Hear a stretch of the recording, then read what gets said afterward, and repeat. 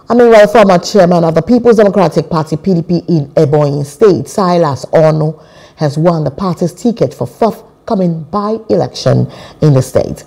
The election was held yesterday at the zonal party secretariat at Afikpo in Afikpo North local government area of the state.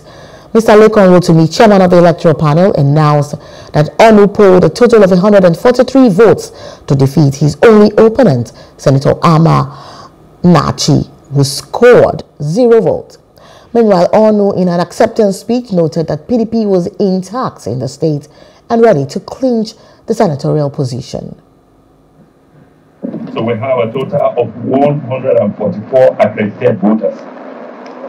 And while the voting was going on and concluded, we have total valid votes 143, invalid votes 1. So Barrister Silas Onu scored a total of 143 votes.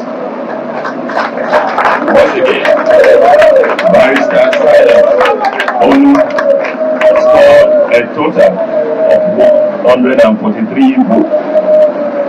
And therefore, having scored the highest number of votes in these primaries, Barrister Silas Onu is hereby returned elected.